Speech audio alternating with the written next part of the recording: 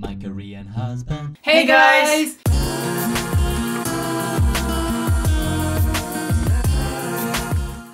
So besides from meeting guys online, a lot of girls are meeting guys that are coming to their countries for like working holiday or student visas and that type of thing. And you also have to be aware of that sort of risk as well, that they're not in Korea, so Korea's society rules are not affecting them in the same way, so they might behave in a different way to how they would in Korea. Now when we met and we got engaged very quickly, everything was fine, but I'd actually dated Korean guys before you because I had a lot of Korean friends and they were guys that just up and left, right? So just because that we got engaged very quickly and we did it the very Korean way doesn't mean that every guy is going to be like that. Not really. Yeah, especially if they're in another country and they're not feeling the pressure to behave in the way that Korean culture dictates. So people have to understand the stigma that single mothers have in Korea, right? Yes. It's really unfortunate and it's very slowly changing, but it is something that you need to be aware of if you are dating a Korean guy, because unfortunately there's been a lot more situations where girls have got pregnant to a Korean guy and he has gone.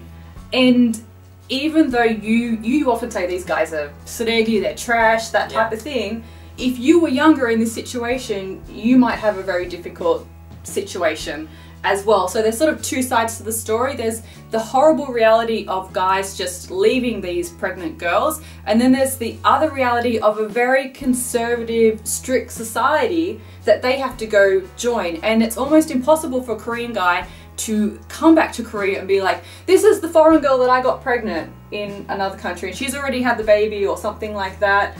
She's a single mother. That is such a difficult thing, isn't it?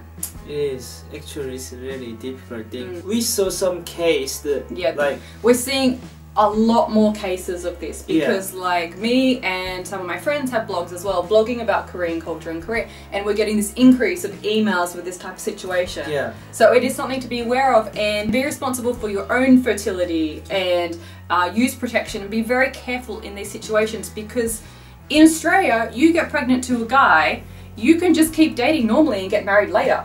It's really not that big of a deal, but in Korea it's not going to be like that. Yeah, and then if you guys are not getting married, they will not support you financially or something. That's really unfortunate, but that's how it is. So unfortunately there's a lot of women that are finding themselves cut off from Korean culture with a child that's half Korean, and they don't have a way to sort of give their child, you know, what their heritage is. So arranged marriages still are a thing in Korea, especially among the wealthy, right? But even for sort of like normal people, you can have some sort of arranged marriage, right? Where you date with the intention of getting married. There are so many matching agencies that if you put some money and you become a member, they just introduce someone who you like.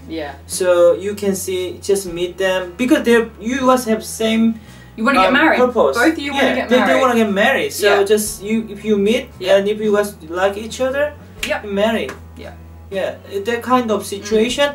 Or if you know someone, friends of friends, or your parents' friend, or your neighbors, you meet with the intention of like, maybe we'll get married. Usually guys in their wealthy situation, they have more chance. There's a lot more girls that are wanting to marry. Of course. Okay, a little bit of a icky topic now is prostitution in Korea. It's everywhere. It's very I don't know, normal in Korea. Like, it's just sort of everywhere in Korea, even though people turn a blind eye to it.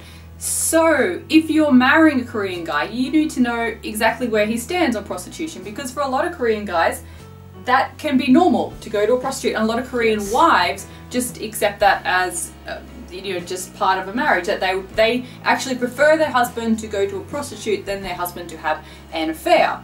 So you need to be very clear about this before you get married. Don't wait till later and then find out the situation like this. Find out what his morals are and what his values are, and how this plays into your marriage. So for example, you know, we don't like prostitution, you don't go to prostitutes, I don't go to prostitutes, because there's prostitutes for women as well. Yeah, there is. There's lots of young, attractive guys out there catering to women as well. So in our relationship, that's not okay, but you need to make that very clear. Communication is so, so important. They are not going often, but sometimes they go because it's part of their business. Yeah, it's a pressure in a business. Yes, when you meet someone from another company, you need to do something for them to make them feel happy. So what they do is usually take them to the business meeting, sexy girls place. Yes, and then drink together and go happy ending or something. But it's part of the business. Yeah. So you need to be very clear about this and what type of job your husband has, and there's a lot of things that are quite icky to talk about, but it's something you have to talk about. So once you get married, what does everybody expect of you? Have a baby! Like right away, like triplets. Honeymoon baby, do it now. Yes. So we are very different because we've been married for like 3 years or so, and we haven't popped out a baby because of work and because we're an international couple, and it's just not right for us yet. It'll be right for us soon, hopefully. But yeah, so you're going to get those questions all the time, so be aware of that. You remember sometimes they touch your belly? Oh, they come up and touch your belly. If I'm just a little bit bloated, I just ate a big meal, oh, the aunts will come, you have a baby there. No, I just ate a lot.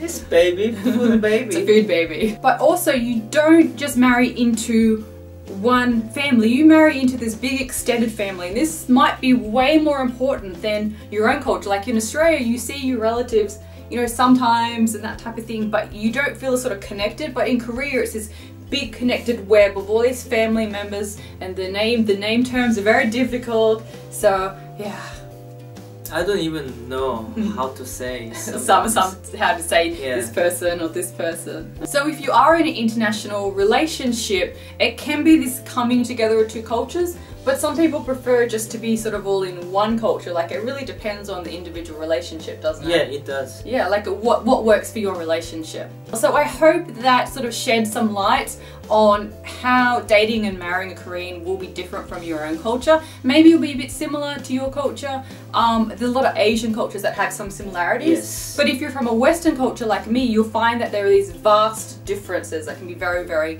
extreme. Okay, thank you for watching our video. And you can subscribe to our YouTube channel if you haven't already. We've got comics on the blog and online webtoon and the social media and everything like that. And we'll see you later.